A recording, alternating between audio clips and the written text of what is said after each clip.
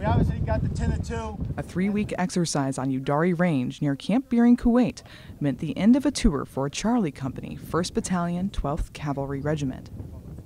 There's so much that goes into it, so it's a great experience for the younger guys. It's a great way to build teams because they go through the whole train-up together as their team, squad, and the platoon. So it gives young leaders a chance to exercise their initiative in some situations that they haven't been in before. It gives junior soldiers just a chance to build confidence in their basic soldiering skills.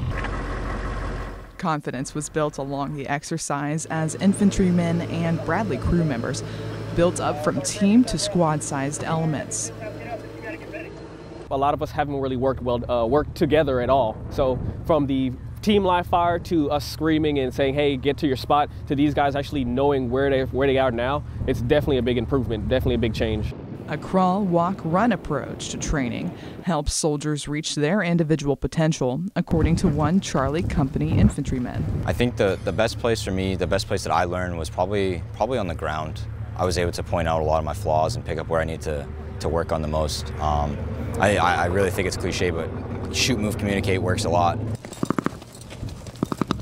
1st Battalion, 12th Cavalry Regiment will soon return to Fort Hood, Texas, where they will enter their normal training cycle. For U.S. Army Central, I'm Army Sergeant Michaela Gentine.